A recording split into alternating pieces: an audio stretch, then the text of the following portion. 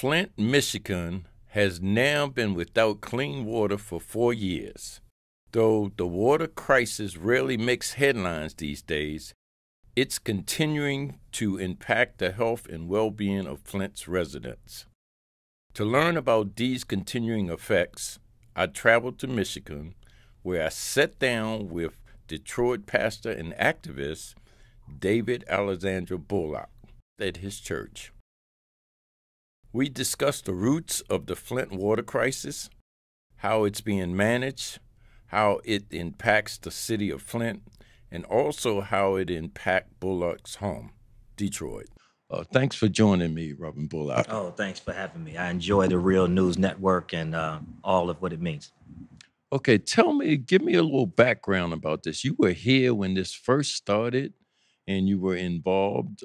Tell me a little bit about that, what happened, why it happened, and what y'all did. Well, I was here from the beginning. The beginning meaning the fight against emergency management, right? And the emergency management model, which really was a model for urban Michigan put in place by Governor Rick Snyder to manage Flint, Benton Harbor, Highland Park, Detroit, and key urban centers around Michigan, Muskegon. Oh, wait a minute. They all sound like black communities. Is this the case? Yes, they are all black communities, and then many black school districts, like Inkster School District. So the emergency manager model is like receivership on steroids.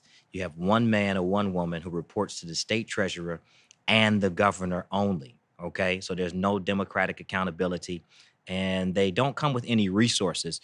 They basically come with the power to cap and cut budgets, and so they're always counting the beans, looking for maybe what they can get rid of. That might be. Wait. Let me just. What happens with the mayor and the city council and the elected officials?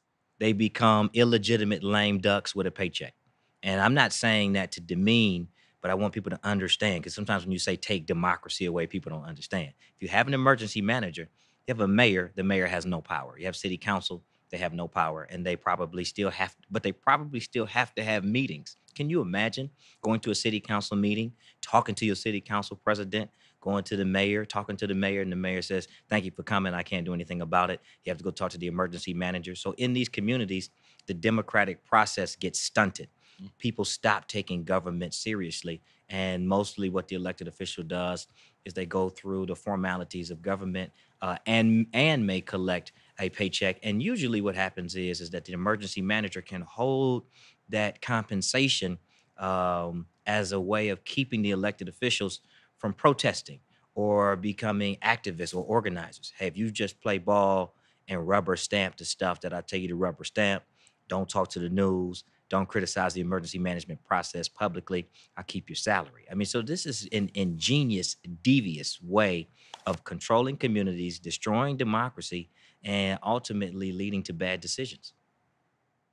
Okay, so that's how it started. And I understand at some point Detroit went into bankruptcy, 1.8 billion. I can't remember the numbers, uh, but that triggered this whole thing. How did it lead to the water being changed from the Detroit River to the Flint River in relationship to the Flint City water system? All right, so Detroit goes through the largest municipal bankruptcy ever in the history of the United States of America. And there are different classes of creditors in the bankruptcy formula, different people affected. Pensioners are affected. They're looking at getting a haircut on their pensions. Pensions are supposed to be sacrosanct, but ultimately they crack open those pensions and go into them. The Detroit Water and Sewage Department is a separate entity at the time. They have their own bond rating. They actually have a good bond rating, and they're run by union workers. And the ultimate solution to the bankruptcy, what happens is that the city of Detroit actually ends up losing its water department. Okay. Now, how did Detroit end up losing its water department? Well, it lost one of its largest customers. Who was that? Flint. So under the bankruptcy emergency management process, you saw the Detroit Water and Sewage Department lose Flint as a water customer, okay? And then you saw the emergency manager in Flint make the great idea that since we're not going to get our water from Detroit because it's going to be cheaper, right? So you have the emergency management process in Detroit and the emergency management process in Flint. Emergency manager in Flint says, let's come off Detroit water. It will be cheaper. So, so how did this bankruptcy impact the water system in Flint? What happened? All right, so Detroit goes through the largest municipal bankruptcy in the world and has an emergency manager, okay? Which means that emergency manager, Kevin Orr, has all the power and only reports to Governor Snyder and the state treasurer. Now, Flint ultimately gets an emergency manager too, so you have multiple cities with emergency managers. Flint was a water customer of Detroit. The Flint emergency manager has the bright idea, I could save money if Flint comes off of the Detroit Water and Sewage Department system and gets their water from the Flint River. Okay. Now, of course, this is a decision being made by somebody not from the local community. This is a decision being made without going before city council. This is a decision being made without consulting the mayor, right? Voters don't have any real way to engage this process. So basically, it's a bean counting decision.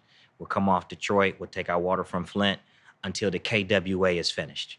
All right. Which there are all kind of questions here, though, right? Why do you need the KWA? Why do you need to come off Detroit? What's really going on? But that's essentially what happens. And then makes the other bad decision of not deciding to coat the pipes in the Flint system because the Flint water is different from the water that comes from the Detroit system. The river water is more corrosive. If he had talked to anybody in Flint, they would have told him, I mean, that water been around since Oldsmobile. That water been around since GM. That's some different kind of water. So the water goes through pipes that are not quoted, leaches lead off the pipes. Bam, you get the Flint water crisis. But what you don't get is an immediate alarm, right? You get meetings with certain ministers and filters. You get rumors, letters in state buildings, right? We're switching over to bottled water, but just here at the state building, right? And so there's a gap between switching from the Detroit Water and Sewage Department to the Flint River to not coating the pipes to lead leaching off the pipes to actually the state of Michigan and the emergency managers and the governor and the Michigan Department of Environmental Quality, right? And people who really are responsible for this decision actually raising the alarm to the people in the local community. So they're just drinking the water. It wasn't until the doctor, right? And others started to study the lead levels of babies because babies were being carried into the hospitals, right? And they were saying, why do all these babies have very, very high lead levels? And so the Flint water crisis is, and for me, I mean, it's like the Tuskegee experiment. I mean, it is like intentional genocide. Why not immediately day one, right? Emergency manager make a report, right? I'm not going to treat the pipes. Like who does he report to directly? The state treasurer and the governor. Why aren't they reading those reports? Why doesn't the state treasurer say, well, wait a minute. Michigan Environmental Quality needs to look at this report. I mean, is the water the same? I mean, what will be the effects of putting Flint River water in a system that previously didn't have it before? I mean, all those levels of government were removed by emergency management. And so if you want to pin the tail on the donkey, you got to pin it on Rick Snyder. You got to pin it on emergency management as a system and all the emergency managers. And you've got to pin it even maybe on a mainstream media that was so intent on guilt tripping local elected officials